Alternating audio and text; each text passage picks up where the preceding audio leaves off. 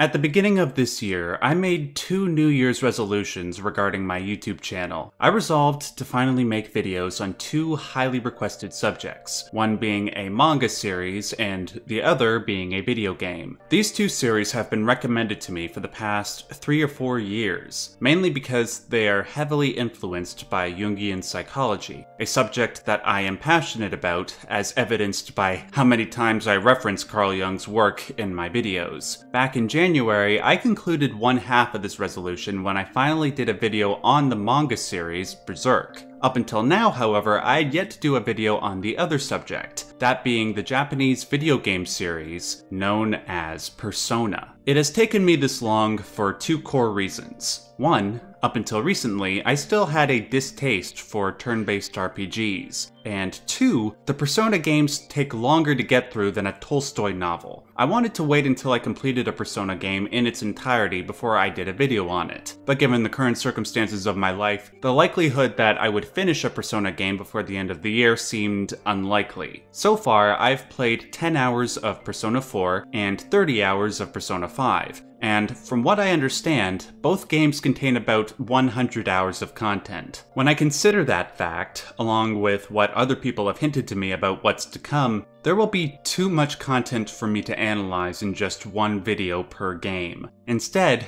I will play the Persona games when I find time to do so, then I will report back to all of you every once in a while with a new video. For the first video in this new series, I will, of course, present my thoughts on the game's use of Carl Jung's concepts, but in addition, I will be talking about 1 or 2 things that I don't think very many people have noticed regarding the game's mythology. First of all, these games are fantastic. They are joyously addictive to play. Plus, aside from the Silent Hill series, I think the Persona games probably serve as the best example of video games borrowing from psychoanalytic concepts. Though I will say that is not because their presentation of these concepts is 100% accurate. Rather, the creators of these games seemed to take concepts created by people like Carl Jung and mold them to their own purposes. The existence and function of personas demonstrate this best. According to Jung, a persona is a kind of mask, designed on the one hand to make a definite impression upon others, and on the other to conceal the true nature of the individual. In part, Persona 5 accurately depicted Jung's conception of persona by taking the mask metaphor and giving it literal form.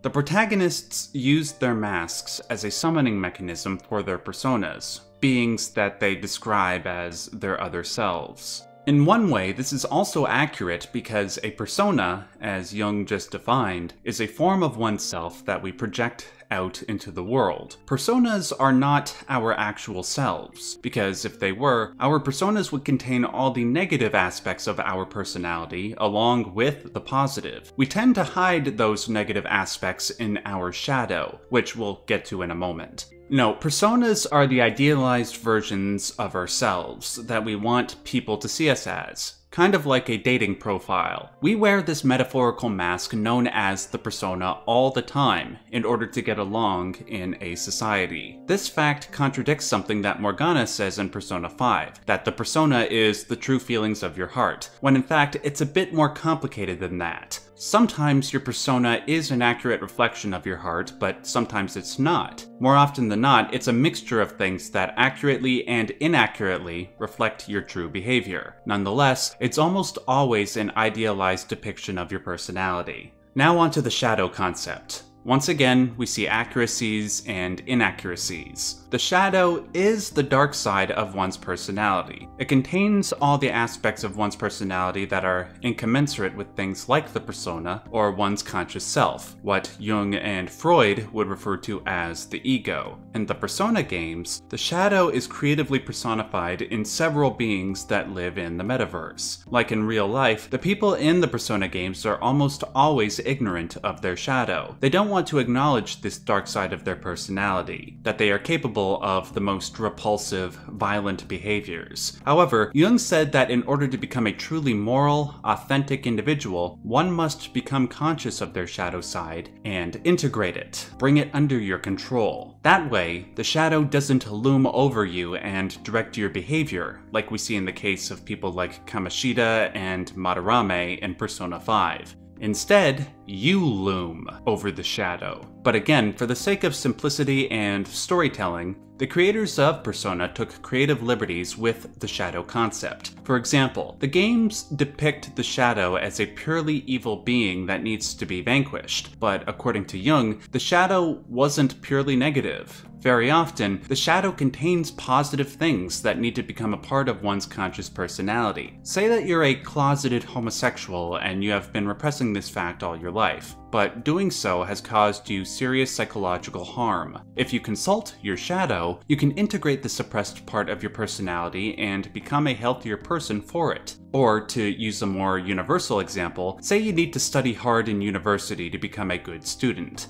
but you procrastinate a lot. In order to become a good student, you have to confront the part of you that tends towards procrastination and embrace new, productive study habits. These positive and negative traits all exist within the shadow. Another thing that the Persona games didn't convey was the fact that the shadow never actually disappears. Shadows can't be vanquished like our protagonists so often do in these games. Shadows are always there, and we must come to terms with that fact even if we don't like it. Just like somebody who is afraid of the dark must come to terms with the fact that light cannot exist without darkness to define it. In Jung's mind, your conscious self, your ego, is in constant dialogue with your shadow as long as you live. If this dialogue were to ever reach a definitive end, the ego would evolve into what Jung called the self, also known as the true self or the Jungian self. This self would be the balance between the conscious ego and the unconscious shadow, the harmony of light and darkness. Every human being strives towards the Jungian self throughout their lives. It is the ideal self that various cultures throughout the world have symbolized through religious imagery. For example, Jesus Christ is a symbol of the Jungian self because he, in the minds of Christians, was the ideal man. So Christians use Jesus Christ as a positive example to help guide them towards their own Jungian selves.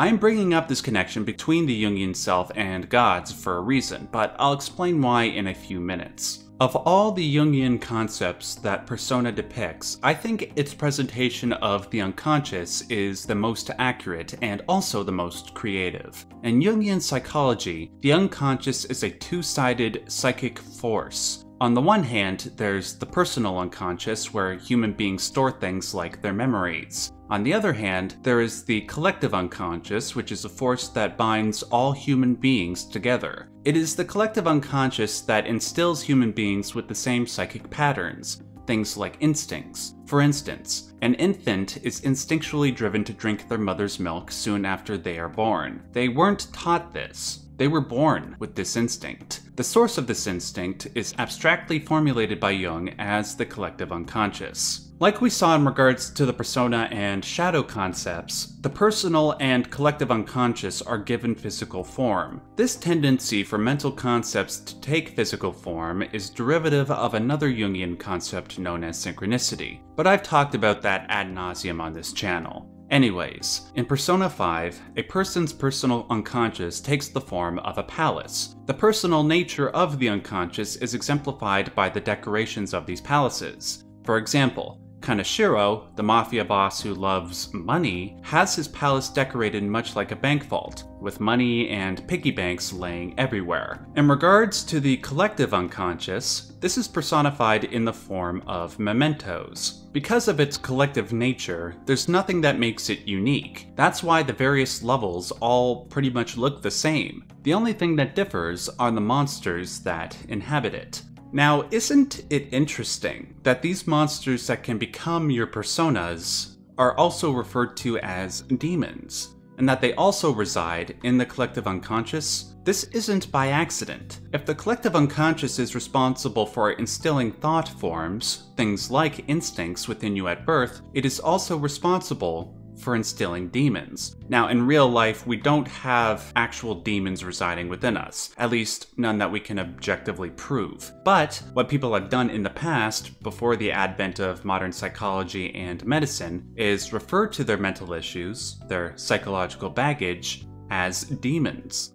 Persona's use of demons is an offshoot of that notion. They originate within the collective unconscious, travel to our personal unconscious, and try to bend us to their will. One final thing that I'd like to point to before I conclude this video is the Jungian concept of archetypes. Like instincts and demons, they are produced by and reside in the collective unconscious. Archetypes are the foundation of not only the human psyche, but of all life in general. They are universal patterns. The best example of an archetype would be that of a mother and father. All human beings, and much of life in general, sprang from the intercourse of a mother and father. Therefore, mothers and fathers are archetypes of the collective unconscious. Of all the archetypes that Jung discussed in his works, arguably the most important archetype that he discussed was the one I referenced before, the self. All human beings are unconsciously programmed to strive to greater personal heights, to higher development, and the pinnacle of that development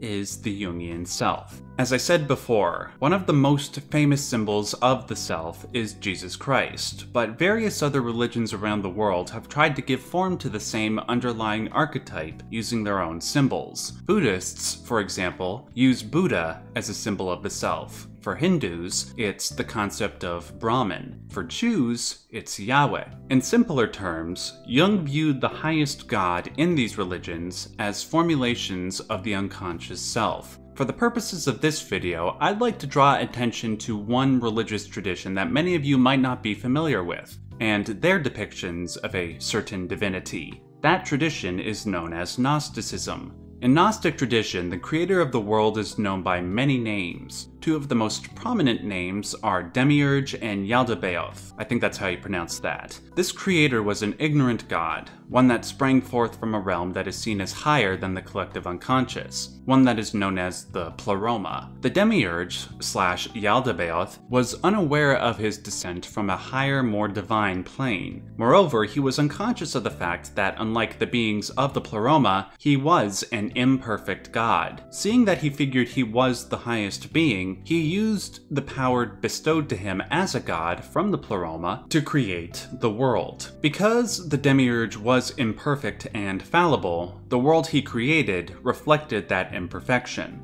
what with all its suffering and malevolence. The Gnostics wished to transcend the rule of the Demiurge so they may reach the higher plane of the Pleroma. Their way of doing this was through a process known as gnosis. Carl Jung was particularly interested in the Gnostics because their process of gnosis reflected his own process known as individuation. Individuation was that process I described before, where one confronted their own shadow so that their ego may transform into the Jungian self, and thus take on a nature much like that of a god.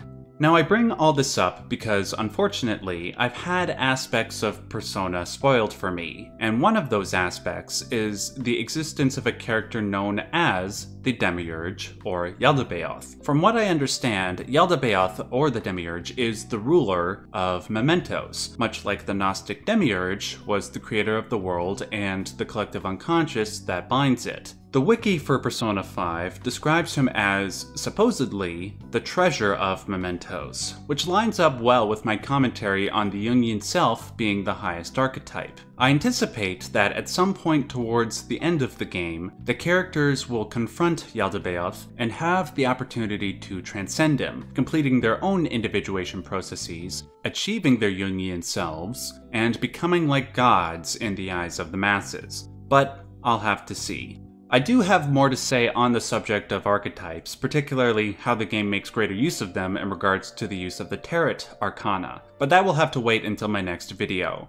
Until then, please make sure to hit that like button. It's totally free and it helps me out tremendously with the YouTube algorithm. Also, if you want to support the work I am doing here, please consider supporting me on Patreon. Doing so will help me continue to promote the academic value of video games, and also uncover secrets that you won't find in any other game theory video or Reddit post. It will also help me continue this channel's secondary function, which is the promotion and discussion of proper mental health. I'll leave a link to my Patreon in the description box below. Until my next video, just remember, as always, stay yellow.